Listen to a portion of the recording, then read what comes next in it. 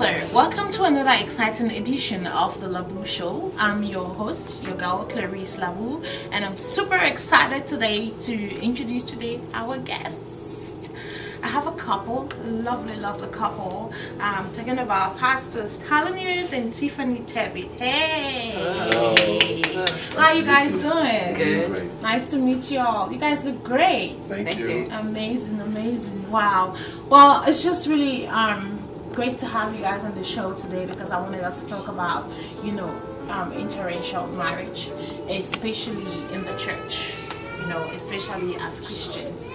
Yes, I wanted us to touch on that and to, kind of like have an open discussion, an open-minded discussion, to share your story and give a lot of advice to those watching out that were going through difficulties trying to be with the one they love, the one God has sent for them, but they're getting backlashes maybe from family, from friends, from social media and whatnot.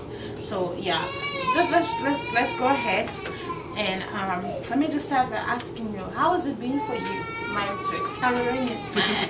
It's been good. It's been good. In the beginning, there might have been little challenges with cultural differences and me coming from the Western world and him coming from Africa, and there's differences how we want to do certain things or raise our kids or whatever. So there's been a few challenges in the beginning, but we've overcome them. Okay. So yeah. Awesome. And how long have you guys been married for? In August will make us 6 years. Yep. 6 years, the end of August. And 6 years. 3 lovely kids. Yes, 3 kids. Amazing. And how did you guys meet? Will you share that story? Yeah. I'm interested in hearing that part. So before I came to the US, I had a lot of relationship that didn't turn out good. And then I came here, I left, I was working in Los Angeles. And it was really the summer that I wanted to get married because I just turned 30, then 31. I was just going 31, my early 30s. I was thinking like it was time to settle. Right. Yes, I've actually with my past relationship long enough. Yeah. So when I went to work and came back from work, it was always dark because it was like during the winter month. So the only places in Los Angeles where I would meet girls would be at Cameroon parties. But I didn't meet the girls that I wanted. They were not born again Christian. I wanted a Christian woman. So I went online on ChristianMingle.com. Oh. Yes, we are an internet couple. Yay! That's a good one. Yes. So I went there and I wrote to a few girls. I think one of the first girls I wrote to was one lady from Jamaica. She was she was in the US, I think, but she was very interested in me. Okay. And so I wrote to Tiffany. I'm like, hey girl, I said some very nice words. I'm like, you look like my missing race. It looks like I found a girl I've been looking for. You had the Cameroonian. Exactly. Believe me, she fell for it. She was like, wow, she just said I was a missing race. Then she writes back to me immediately. Well, I waited for about, I think, a month or 2 weeks, I think. Yeah. Yes, and I wasn't hearing back, but she wasn't a paid subscriber.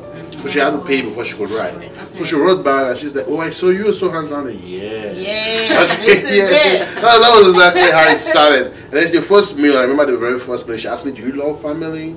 Do you love your parents? And how are you close to family? I was like, okay. That's what I wanted to be.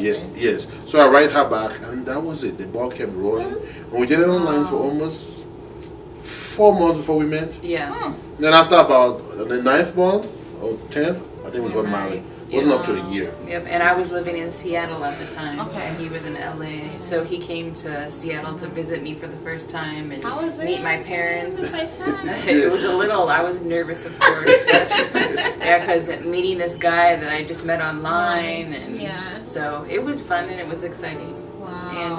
And were you ready also, like when you posted your information on ChristianMingle.com, was it like, were you also like he just said around his early 30s he was ready to settle down, looking for the one? Were you ready at that time as well? Oh yeah, because we're around the same age. So. Okay. Yeah, she's a very old woman. She's 30. She's 6 months older than me, so she's a cougar. Yeah. Oh. He likes to say that. Yeah. He likes to say that. Yes. So you look younger, girl. I'll give her a point. Yeah. Wow, amazing. That's a beautiful story. That's a beautiful story. I, for one, personally, I'm single. So I've been single for quite a long time right now. I think almost 8 years. And to me, I always like this internet thing but I've heard so many amazing Oh, I promise you stories. it works. Yes. I've heard so many beautiful stories. So hearing stories like this just like wow inspires me. And I know it's hard for people right now to really meet. Like you said, you kept going to parties when you seeing the right person. Yes. And so this online platform is a good place for people to meet. Yeah. And there's no harm, you know, trying to see, you know, what's out there for you. So I really like that story. Now let's talk about the church. You know, it's funny, and you'll be surprised that even in some churches today, they don't want, you know. I was listening to a pastor somewhere. Someone posted something on YouTube, and it was just a pastor, no, on Instagram, saying that he would not wed a black man in his church. And he outwardly said it, and also warned the girls that were in the church, as a white pastor, of course, saying, when you go out there, don't bring a black man, because I will not wed you in my church. He said it out that way. And not only that, even like in black churches, you see people, they don't, you know, they don't want that, or they're giving people backlashes for that.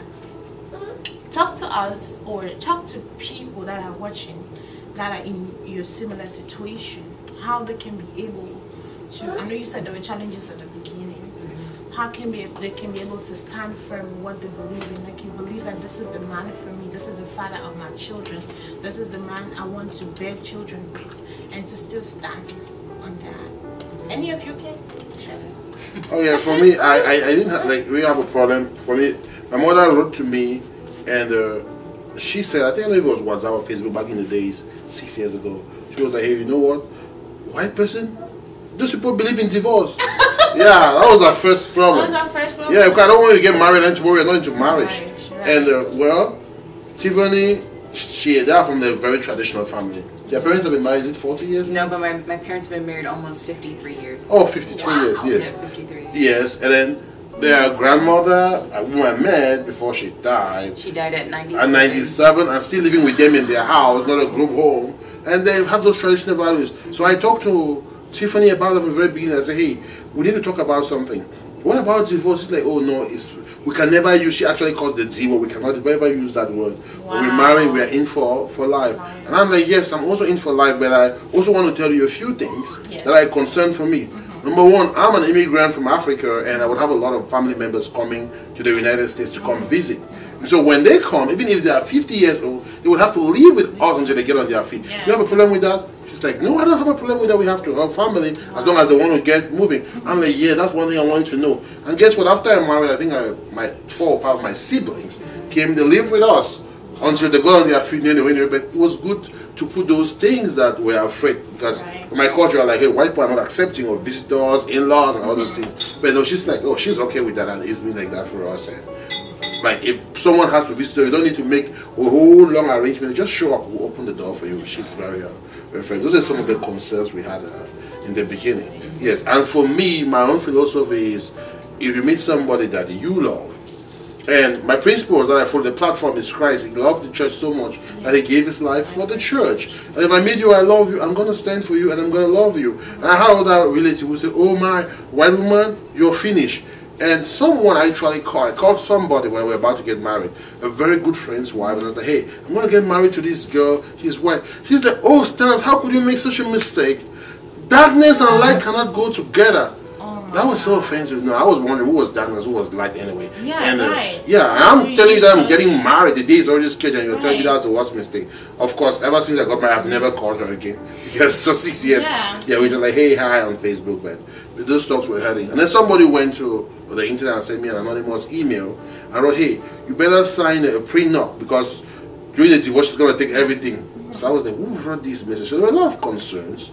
But again, I said, honey, if you want to run away from me, I'm going to follow you. I love you so much. And to be very honest with you, if I had to do it all over again, I'll marry the same woman. She is a very awesome wife. Yes. You, over to you. Well, I was also going to say, the only thing, it wasn't like a big issue. The only thing on my side of the family, or whatever, was my aunt. She was a little concerned because hearing stories we've heard about immigrants coming and wanting to just get married and then stay in the U.S. and like abandon their wife or get green cards. So she did a lot of research online. She was googling me all over the place. Googling him, checking, making sure he was a good, okay guy or whatever. And obviously background check on you. Yes, yes. But obviously to this day she loves him, and Yes. everyone in my family loves him and accepts him. So. Wow. So if you guys, from what I understand, is basically just communication to the people that are concerned. That's right. For concern, and also standing your grounds. Like you said, this is the woman that you feel God had chosen for you. Yes. And Yes. even if you were to choose again, it was still gonna be the same for you as well. Yes. Yes. Yes. Because sometimes you see, because of the pressure. All right, I just turned 30, and I receive a lot of messages, people asking me when am I getting married.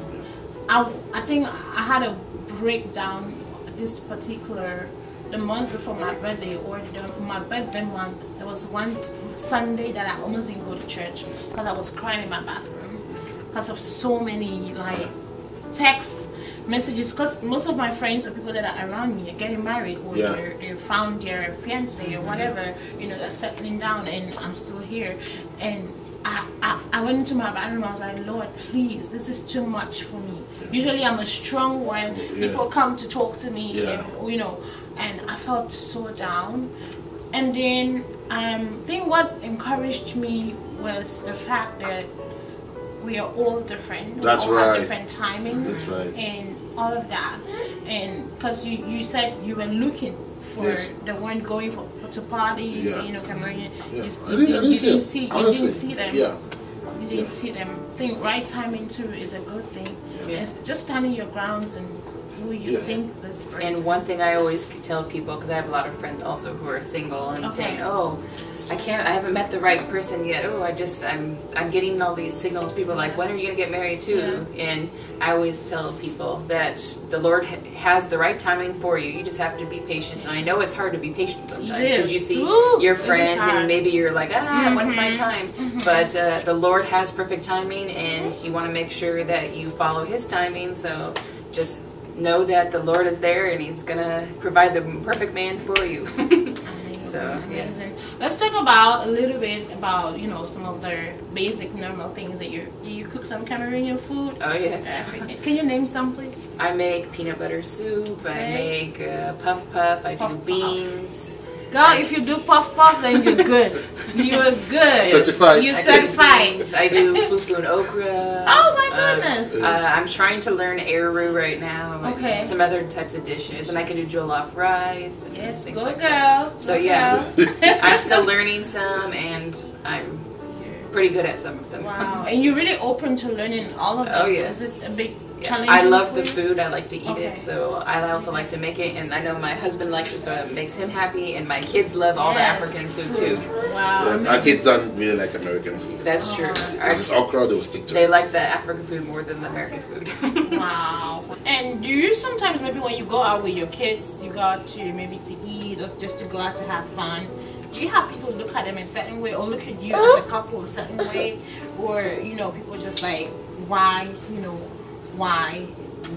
that, and it looks like we have a little man right here with us. This is Brother James. Hi. Hey, he's so handsome. Thank you very much. So do you sometimes have people just look at you and give you an uncomfortable look? Well, I don't know if it's uncomfortable looks or anything, but I know they're always looking at us, and maybe they're just admiring our children or whatever, because we get lots of comments like, "Oh, your kids are so beautiful," or whatever. But I haven't noticed any negativity. Yeah. So Okay. if there is, I maybe just not visually seeing it. Okay. So amazing.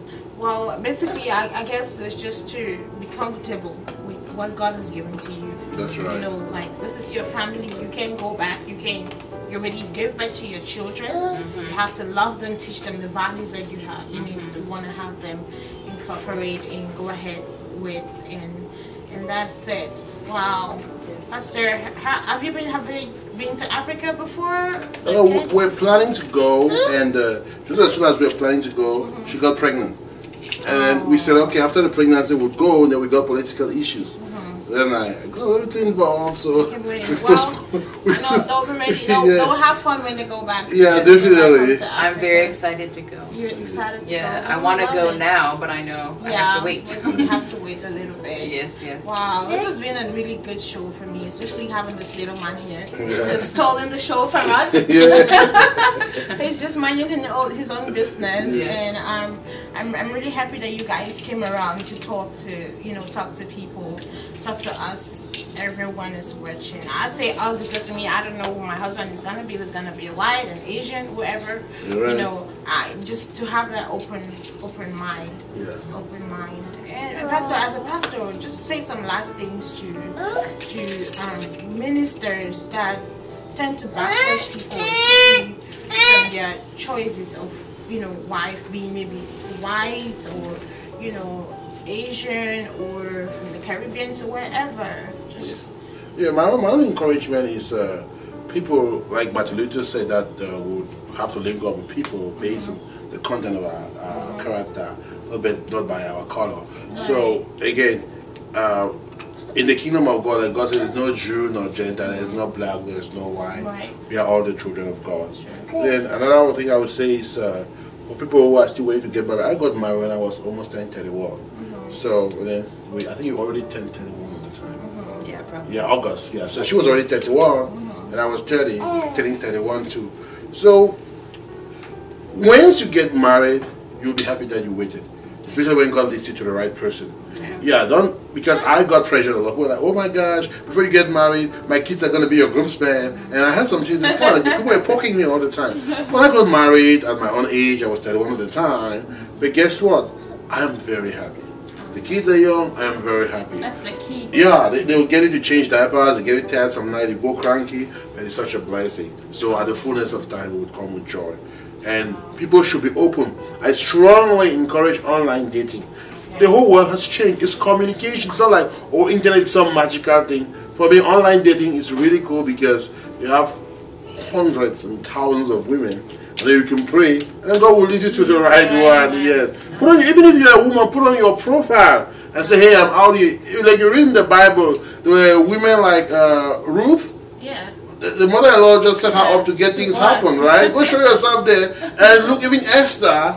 And we get those stories that come up. Make yourself available on the internet and you pray, and God will lead you to the right person. Wow. Inspired by your stories, so hopefully we have you guys again some other time. Thanks a lot. Hello guys, thank you so much for watching. Hope you enjoyed the show to the like I did. And if you find yourself in a situation such as this, happen to find love from the other side, just be open and pray about it and let God lead you, and also communicate as well. So make sure if this is the first time watching, make sure you subscribe, like, send us comments, and we'll be able to get more improvements in our production. Again, I want to thank you for watching the Labu Show. I've been your host, your girl Clarice Labu. Until come your way again next time, God willing, you have a good one. Bye bye.